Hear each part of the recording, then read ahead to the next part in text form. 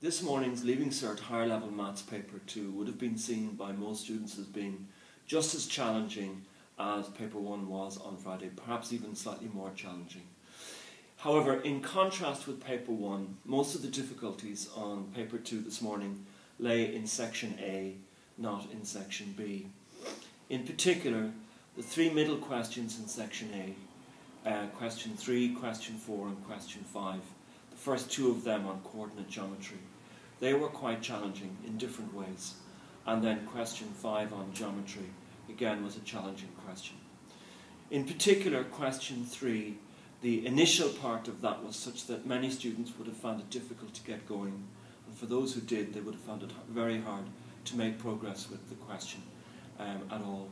And even those who did manage to get a start in that question would have found an additional challenge near the end in finishing it off. Question 4, which was on coordinate geometry of the circle, wasn't that difficult, but it was very long, very involved, and with very tedious calculations.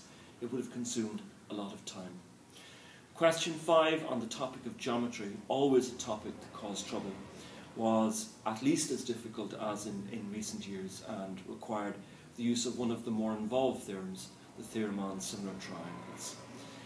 In contrast with all that, Section B was very forgiving. There were many nice parts where students could have found it relatively easy to pick up a lot of easy marks. However, each of the three questions in Section B finished with a slightly challenging part, which of course would be used to identify the students who are going to achieve at the highest level. All in all, I think students would have been very grateful that the second paper is now over with and it's onwards and upwards from here.